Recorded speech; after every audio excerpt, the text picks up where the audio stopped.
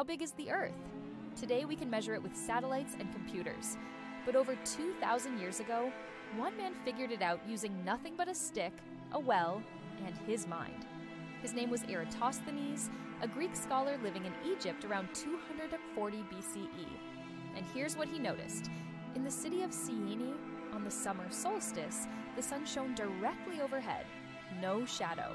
But hundreds of miles north in Alexandria, the sun cast a shadow at an angle at the exact same time. Most people saw that and shrugged, but Eratosthenes, he realized it meant something huge. The Earth had to be curved. Using the length of the shadow, a little geometry, and the distance between the two cities, he calculated the Earth's circumference. His answer? About 39,000 kilometers. Modern measurements say it's around 40,075 kilometers. Eratosthenes was off by less than 1%. With no modern tools, no satellite imagery, not even a proper map, he didn't sail around the world. He didn't climb mountains or cross oceans. He just looked, thought, and measured shadows. It's a reminder, sometimes the biggest discoveries don't need fancy technology, just the right question at the right time.